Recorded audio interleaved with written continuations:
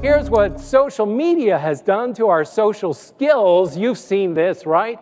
Two colleagues out for a business lunch, and instead of speaking with each other, they're engrossed in their phones. And you know what's really sad? They're texting to each other. I know, crazy, right? They could be making a Skype video call, and then they could see each other's faces in their screens. Humor for your conference? Excellent idea. It will refresh your audience, leave them with a smile, and ready to tackle the rest of your agenda. Now here's how I ensure it will be a success. I create a customized presentation that connects with your conference topics and work experience of your audience. You get appropriate comic relief that's unique and engaging, either as a keynote or after dinner entertainment. We've become so addicted now, so addicted with technology and our messages that we can't go for more than just a few minutes before we have to check our messages. Right? I mean, right now, you know, you can feel your hand is constantly twitching, isn't it? It's kind of a reach in front. No, I can't do it. It's a presentation. Oh, I've got to check. Right? In fact, how many of you right now are on your phone? Let me see. Yep. Oh, I caught a couple of you by surprise. Scientists have shown that they can teach a rat to learn a maze in record time by rewarding it with checking its messages. Social media is using technology to totally avoid live human interaction by posting messages online to mostly imaginary friends. This could be a friend of a friend who once friended somebody on Friendster. You don't know who these people are. And not only do these people want to be your friend, they want you to like them. Everybody's begging you, please like us on Facebook, please. What's next? They're going to ask you to love them? You're supposed to love somebody you've never even met? You know, actually, we have that. Football players and imaginary girlfriends. So yeah, we're kind of there, aren't we?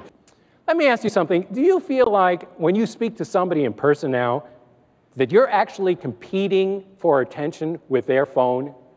You know what happens? You start talking to them and you have the direct eye contact. They're looking at you. And within a few minutes, you can start to notice they'll start making glances down at their phone, down the phone, up to you, down the phone, up to you. And now the phone starts to become a real-time meter showing how much attention they're actually paying to you. Because the more the phone moves up, the less they're paying attention, till it gets to the point they're holding it up, and then you just want to say, you know what? Why don't I hold your phone in front of my forehead so I can pretend you're looking at me?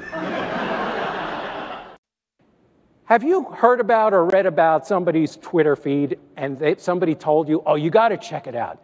It is so great. This person is so witty, so funny, so observant. You got to go check out their feed. So you go to Twitter, you put in the screen name, you know, sage words for this person, and up comes the first tweet. And you're looking at it going, what is that? Is that a tweet or is that the computer code for the Mars rover mission? Could we just have a couple of plain sentences, please? Do you know about this new app now? This is very exciting. You speak the message into your phone, it transcribes it into a text message, sends it to the recipient's phone, and a voice synthesizer speaks the message. Isn't that incredible? Do you know that's almost like making a phone call?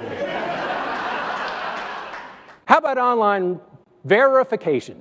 Do you know what online verification is? You know, this is to make sure that you are a real, live human being before you sign up for any kind of online activity, an account, whatever it is. They want to make sure you're a real person. So it will come up, it'll say, please type the letters that appear below. What? And you're like, I have no idea. So you take a guess. You hope it might be, sorry, that was incorrect. Please try again. And now you're starting to really get frustrated. So you try again, and it comes out and says, here's your final chance. Type the letters that appear in this image. Don't blow it. Well, I poked a lot of fun at technology. Yes, it does amazing things, as many of the people are telling you at this conference, and it's going to be great for your work. But sometimes it can be confusing. Sometimes it just doesn't work. Don't ever feel like the dummy. Always find the humor on it, and you will do well. Well, listen, thank you very, very much for having me at your conference. I hope you enjoyed some cyber satire. Thank you very much. Bob Hirschfeld!